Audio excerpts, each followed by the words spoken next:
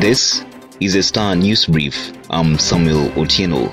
Wiper leader Kalonzo has convened the party's supreme decision-making arm, the National Delegates Convention, on Thursday to receive its blessing to run for president. This will be the clearest signal yet the former vice president is determined to pull out all the stops to position himself as a formidable force in President Uhuru Kenyatta's succession. Kalonzo, who is planning his second stab at the presidency since his 2007 debut, plans to assemble more than 6,000 party delegates from across the country at the expansive Kasarani Gymnasium in a show of might.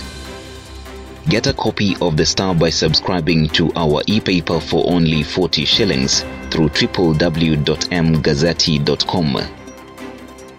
Kenyans seeking in-person government services will now be required to show proof of full vaccination beginning December 21st. The services will include KRA services, education, immigration, hospital and prison visitations, NTSA and port services. The measures were announced by the Health Ministry to boost uptake of COVID-19 vaccines in the country. The ministry on Sunday announced that Kenyans will also be required to provide proof of full vaccination when seeking transport services, including domestic flights, the SGR, and when boarding matatus and buses.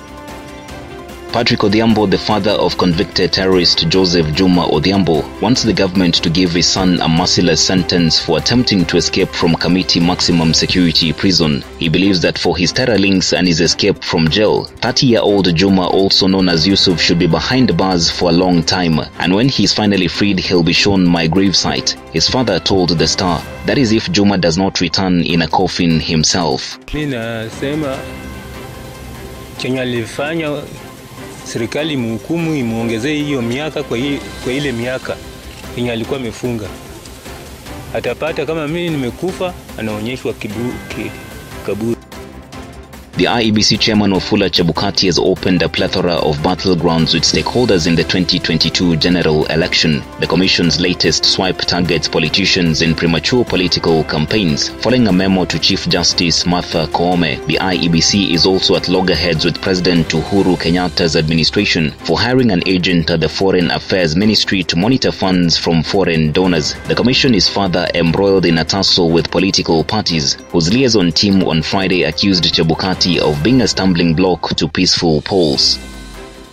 What she thought was extreme blood loss due to menstruation turned out to be blood cancer, leukemia. Cancer was the last thing on her mind when her health started deteriorating. The regular headaches were just that, headaches. For several weeks, Petronila Naisiae, now 17, had been plagued with recurring headaches, tiredness, and general ill feeling. She had visited the school sanatorium at the time she was in Form 1 and been administered painkillers and antibiotics in 3 instances. But the headache in particular just did not go away. Then came vomiting and nausea.